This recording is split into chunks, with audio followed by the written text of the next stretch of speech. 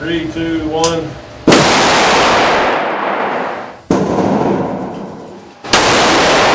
Under strict safety protocols within the Air Force Civil Engineer Center's Specialized Ballistics Range Facility on Tyndall Air Force Base, Florida, the process is relatively straightforward. Fire a shot, check to determine the range as safe, inspect and document the results, reload, and repeat several times.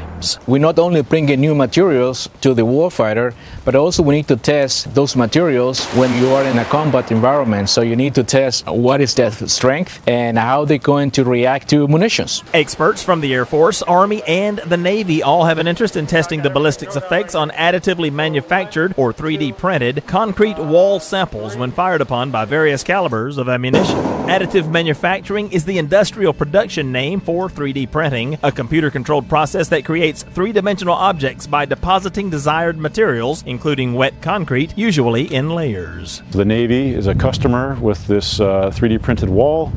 The Army actually prepared and manufactured it, and then we here in the Air Force were testing it for ballistics, and we're also informing our own additive manufacturing program. This critical testing carried out within this state-of-the-art ballistics range was one of the missions that had to be recovered after Category 5 Hurricane Michael's devastation of central northwest Florida in late 2018.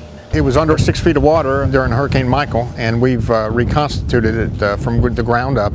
We had to buy all new equipment to get it back where it needs to be. And the relationship with AFCEC is great, and then we can work together and share the expertise and knowledge, because at the end of the day, we're working for DoD, and we share resources. And for us, Civil Engineer Center, it's all about the facility. You know, where do we put our airmen downrange? How do we protect them? For the Air Force Installation and Mission Support Center, I'm Brian Goddin.